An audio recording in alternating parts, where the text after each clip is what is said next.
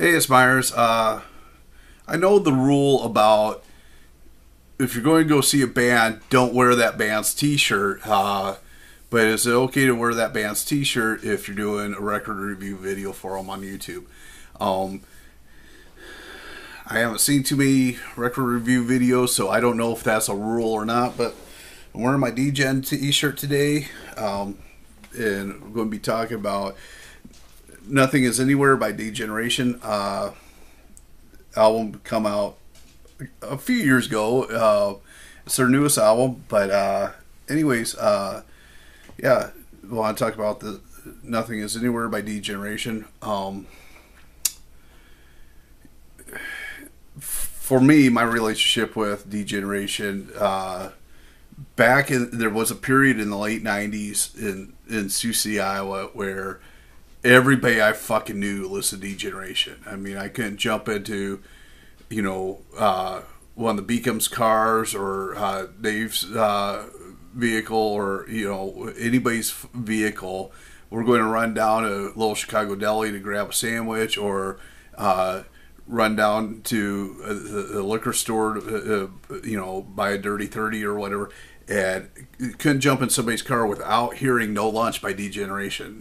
And I'm probably wrong, but I think No Lunch came out in '96. So I'm talking this period between like when that came out, I think it was in '96, to the early 2000s. I mean, every time I got in somebody's fucking car, seriously, all you heard was No Lunch by D-Generation, because we all fucking loved it. It was just a masterpiece of an album. And so anyways, that was the first time. And then, digging into their other stuff, got their first album, and, just been a fan of D-Gen for a long, long time. And, so when I started with Sioux guitars, I build pedals and whatever. Like Danny Sage from D-Gen had reached out to me, and we started working with Danny on some effects, and Ricky, and Howie didn't need effects so much, but got messaging with Howie, and great guys in the fucking band. There was a time when Danny flew out to Sioux. He come and hung out in the Sioux Guitars showroom for a couple days, and if I remember right, I think I told Danny, hey man, like, I'm going to go to dinner with my wife. Do you want to come along? He's like, no man, can I just stay here and hang out?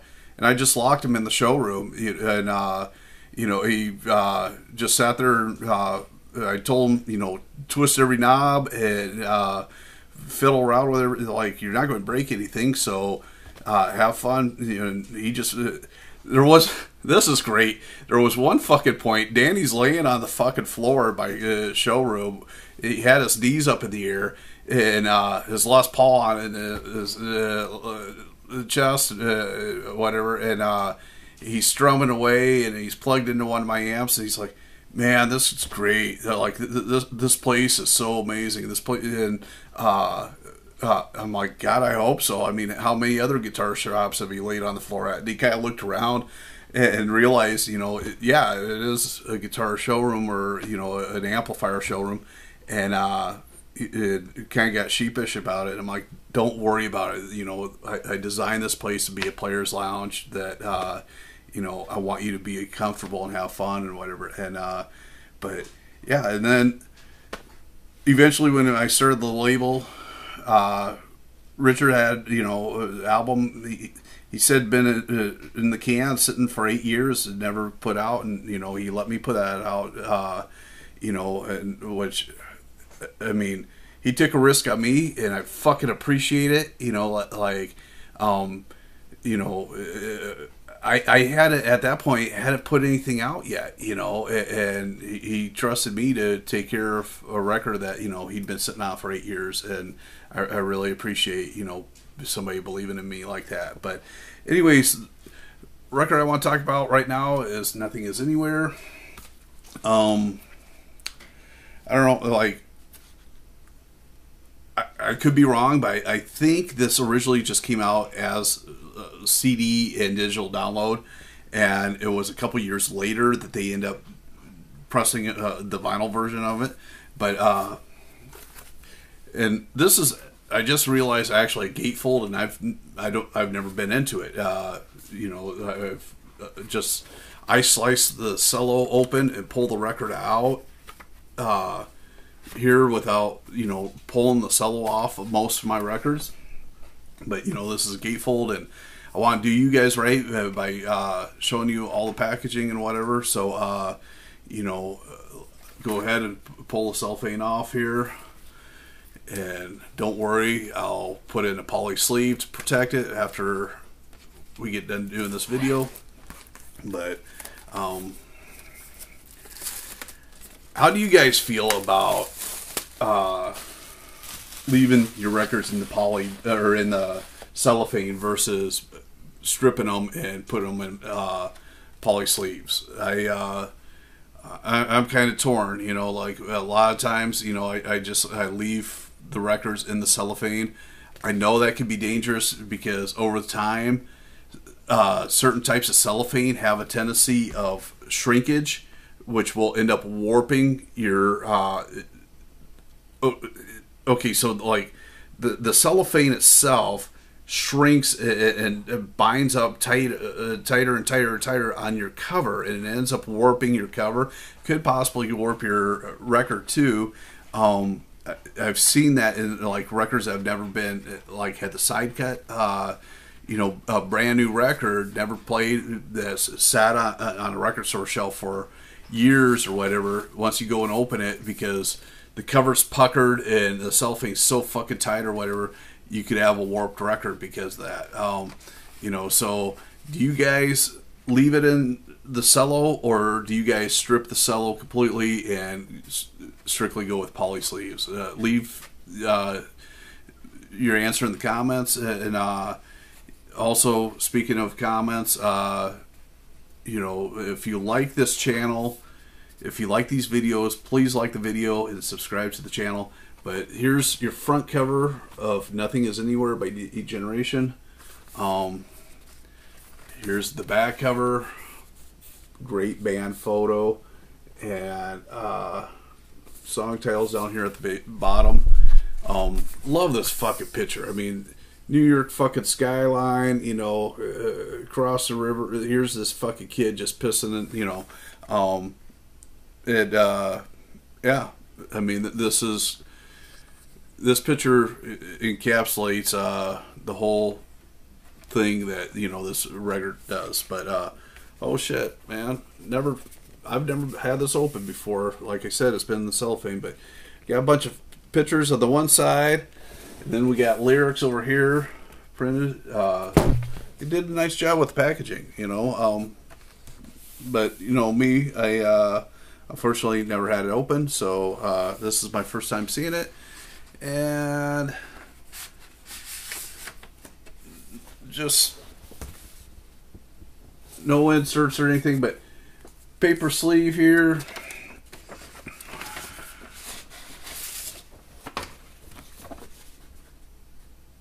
Plain black vinyl.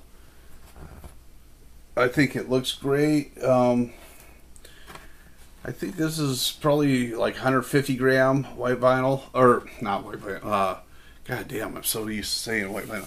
150 gram black vinyl, and so, anyways, great looking record, great packaging, and the big question is, what does it sound like?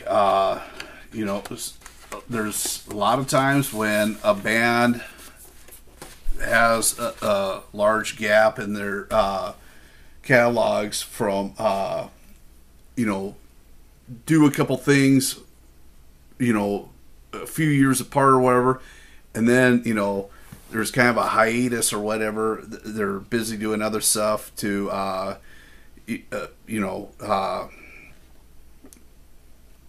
where when they do finally get back to doing a record, the sound's completely changed. And so that is not the case here with D-Gen. These guys sound exactly like they did in the fucking 90s. Sounds great. And so the song I'm going to play you here is called Not Going Back. The song really touches me on a personal level. You'll hear in the chorus, you'll hear in the song about what he's not going back to, why he's not going back. And so yeah, I mean, like, I come from the Sioux punk rock scene, where in Sioux City, most everybody I knew came from a fucked up, broken home, dysfunctional family, whatever, and nobody really talked about it. And but there was just a lot of shit that a lot of my friends had to deal with growing up. And so this song kind of touches on that, not going back. It's first time I heard this record, that was the song I picked up on, of Not Going Back. It's just it's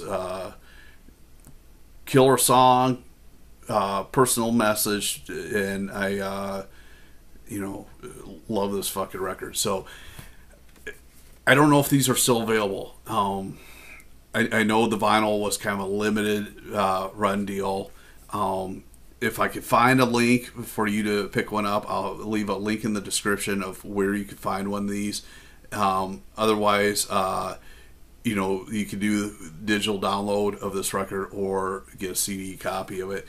But anyways, Nothing Is Anywhere by D-Generation, one of the greatest New York City fucking bands ever. I love Danny and Ricky, and I loved Howie. It's just the other day, it was like 1 year since Howie passed. The guys in the band are just fucking amazing guys. So anyways, thanks for watching, and if you like Not Going Back, go ahead and order yourself a copy, and if you like this channel, like and subscribe. Thanks.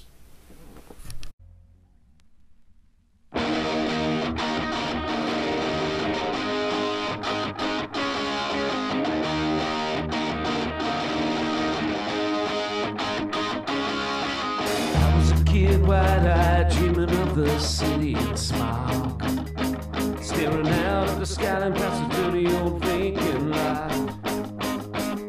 My mother locked the door if I didn't get home before the morning light, but I never lost sight of the places in my mind.